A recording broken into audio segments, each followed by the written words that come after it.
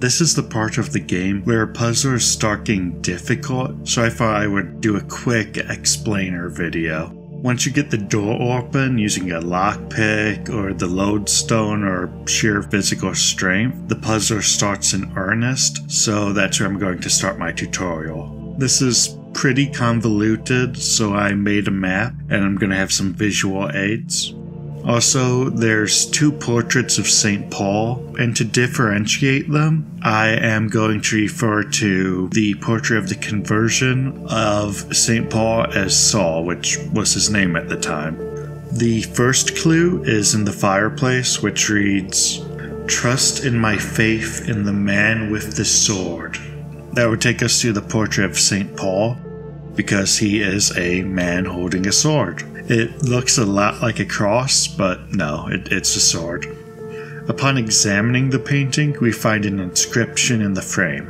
This is how Paul spoke to his pilgrims from Rome. And we also find the number 11 underlined twice.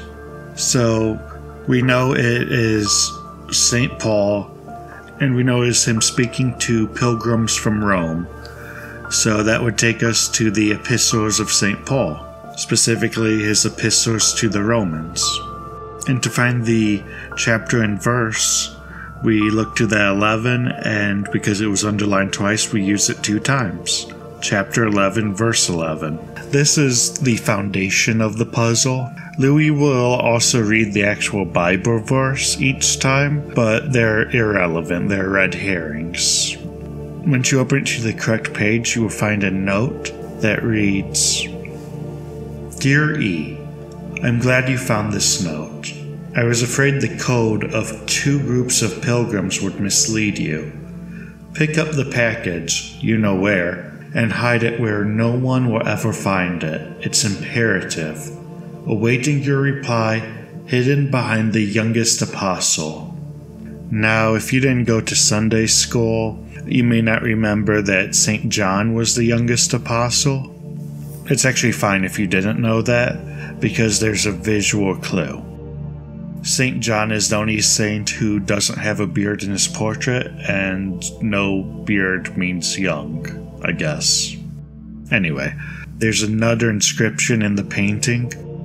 "On the 2nd day, the pilgrims will listen to the prophecy of the young apostle. They shall add 1 companion to their left and 3 to their right to complete their rank."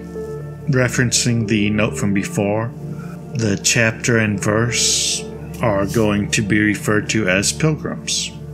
So when we add 1 to the left and 3 to the right, that gives us chapter 12, verse 14.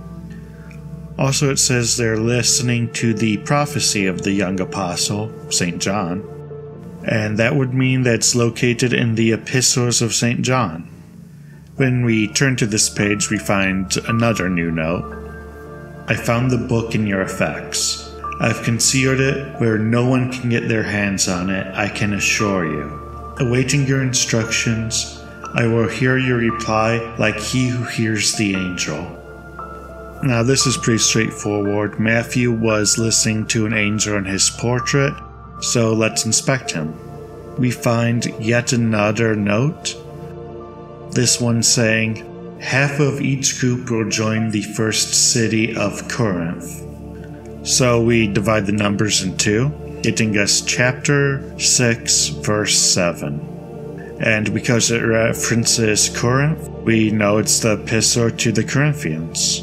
When we turn to that page, yet another message. "It is of paramount importance that no one finds it. Watch out for the Prussian. He's on the trail. Let's meet up. I'll leave it to you to organize the rendezvous. Not today. I'm unable to do it. In the meantime, I'll follow the first group to Mark, who will reveal the answer to them."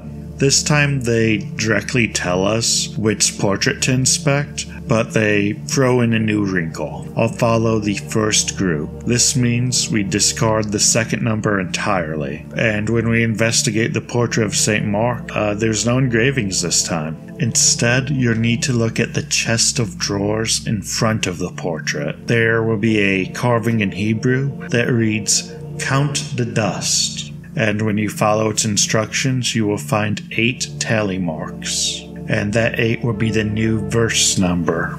The book isn't directly stated, but there is a clue. The language Hebrew. So it will be St. John's Epistles to the Hebrews, chapter 6, verse 8.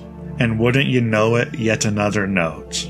There are some complications. Indeed, the Prussian is insistent. What's happening at your end? Do you need help? If tonight is not possible, let's say tomorrow evening, in the south room where we reviewed the situation. When Paul understood that only the axe counted, he went back on his tracks. I await your confirmation to his left in the company of the pilgrims that have joined him. Now there are 2 paintings of Paul to choose from, but we've already investigated one pretty thoroughly, so let's try the other, the Portrait of Saul. We can see a 4 written on the dust of the frame, so we add a 4 to the left number, and that gives us chapter 10, verse 8. And they mentioned Acts, so it's going to be in Acts of the Apostles.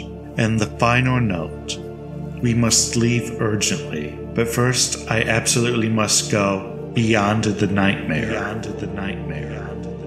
Watch out for Volner. He figured out I was avoiding him. Allay suspicion. See you tomorrow evening. Stand ready.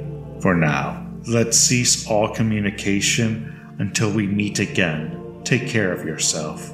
And that's the puzzle. It's long and there's a lot of steps, but if you're taking notes, you should be able to work it out. There's more puzzles in this game that are even more complicated, but I'll explain them when I get there. So long.